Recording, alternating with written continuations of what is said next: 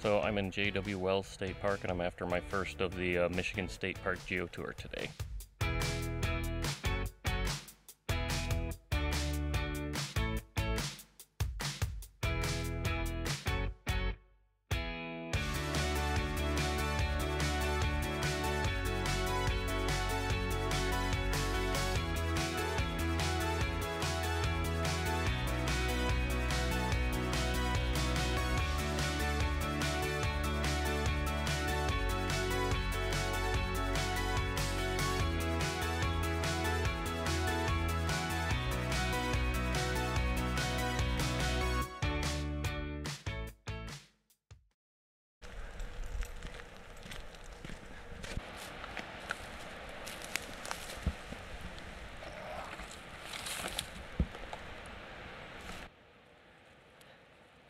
Somebody's really good at drawing.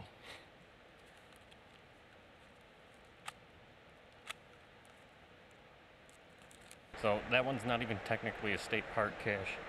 There's another cache along this trail, and it's about a mile one way to the state park cache that's here. This is Menominee Rec Area, and the river sounds really pretty down here, so we'll get some shots of that.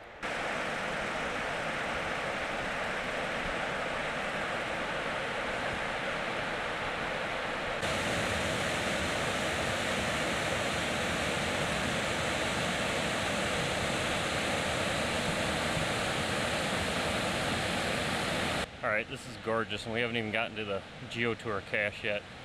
There's another cache just along the way, right here, just down from those rapids. So let's see if we can find it.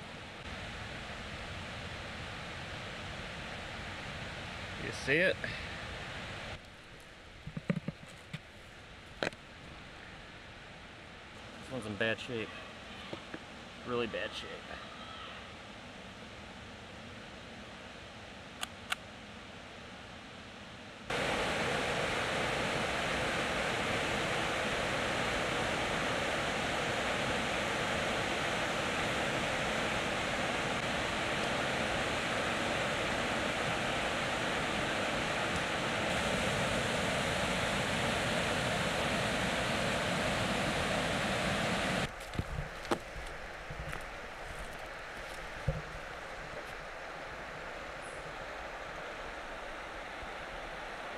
So I'm about 2/10 of a mile from the cache. It's just kind of funny because most of them have been really easy within a few hundred feet of parking, and this one's a mile. I don't know what the thinking on that is, but I like it. This is a gorgeous hike.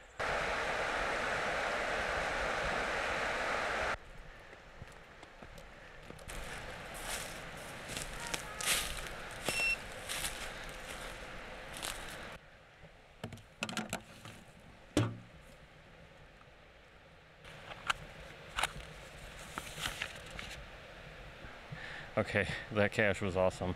I'm not sure which one is better, the one on the raft and the big spring, or this one. I don't know, you be the judge.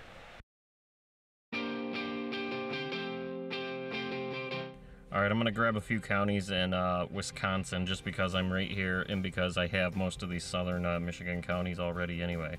So I'm actually getting close to where I'm gonna be camping tonight, so I'm probably gonna jump ahead to some of the stuff I had scheduled for tomorrow instead.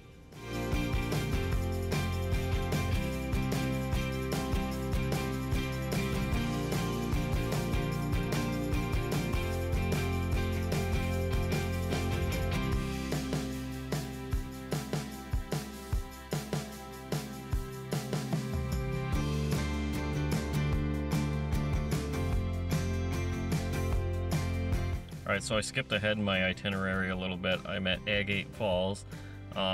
This one is a puzzle cache, and the terrain rating is a 5 on it. I think I know why, but I guess I won't know until I solve the puzzle and see where it's at. A lot of people are talking about that it's totally worth it to go and get this cache, though. So let's go see.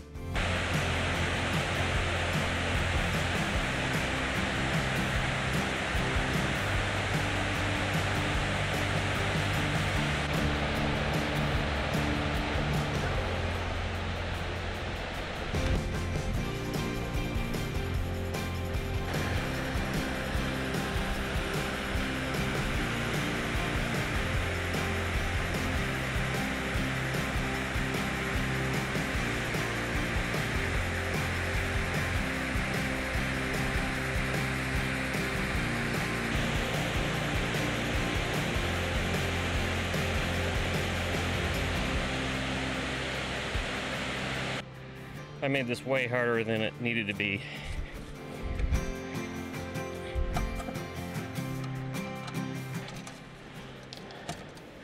There it is. So the reason I cut kind of abruptly there was I dropped my camera and my camera went falling down the slope and it totally trashed the kit lens. It's done. It's kaput. It's just not doing anything. And I'm pretty sure it trashed my microphone too. I do have this lens, which is my wide angle lens, which doesn't have stabilization, which means I have to use the gimbal for it. And the gimbal is really heavy and I'm not sure I want to tote that around all week. So that kind of sucks. Puts a sour note on that cache, which, by the way, should not have been a 5 terrain. Anyway, I'm gonna go to the next one, and then I'm gonna probably head to my campground for the evening. I was so upset I didn't even find the other cache that was here.